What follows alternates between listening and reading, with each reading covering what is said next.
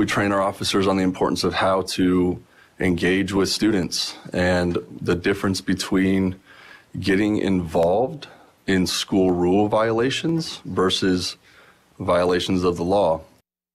Today, state senators heard testimony from Clark County school leaders today. And this is some of the video that you're looking at right now about the district's use of force policy. Well, this comes after public outcry following the release of a video taken outside Durango High School. It shows a school police officer there taking down a student.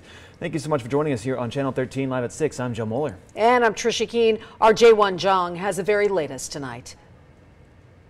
The legislative hearing got heated at times, with a number of state senators grilling CCSD Superintendent Jesus Jara and School District Chief of Police Henry Blackeye on use of force policy and school disciplinary actions. State lawmakers wanted to better understand what changes need to be made to ensure safer campuses in the Clark County School District.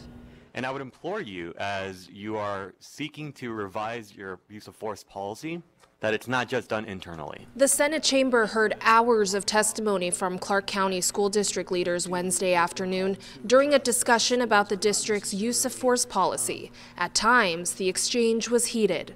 And then more havoc is being created in a school environment with no responsibility or accountability. The hearing comes following public outrage over a viral video showing a student getting slammed to the ground by a CCSD police officer outside Durango High School in February. In a statement released late Wednesday, Dr. Jara said many of the problems on campuses are coming from nearby neighborhoods and that school safety is as much a community issue as it is a district one.